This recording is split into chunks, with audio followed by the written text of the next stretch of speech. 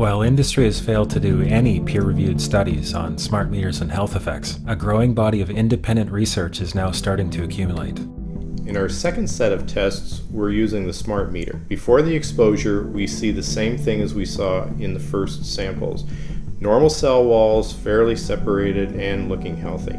So after 2 minutes of exposure in front of the smart meter at about 1 foot away, we see a totally different story. Sample 1, you can see a lot of degradation in the cells. The cell walls have been broken, and you see changes in the cells which are called mycoplasma. It shows a mutation to the cell. In the second sample, we see a different type of degradation to the cell membranes. You can see a corrugation here. This is called bottle cap formation, and it's known that this occurs due to oxidation or exposure to free radicals. So this third subject, when we did her sample, she had to be pulled away from the meter after 45 seconds because she complained about an increasingly severe headache.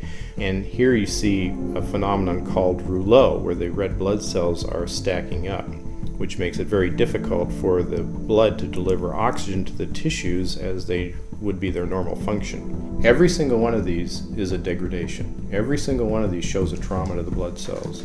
And that came from something, and the only variable was the smart meter. What's going on here? This is a wireless device which is unproven scientifically, which all the evidence so far proves is dangerous or questionable, which should therefore be studied intensely before it's released to the public.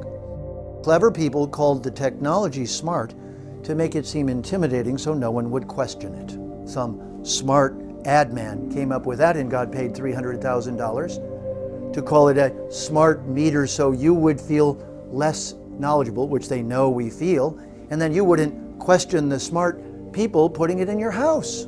So I call them not smart meters, dangerous meters.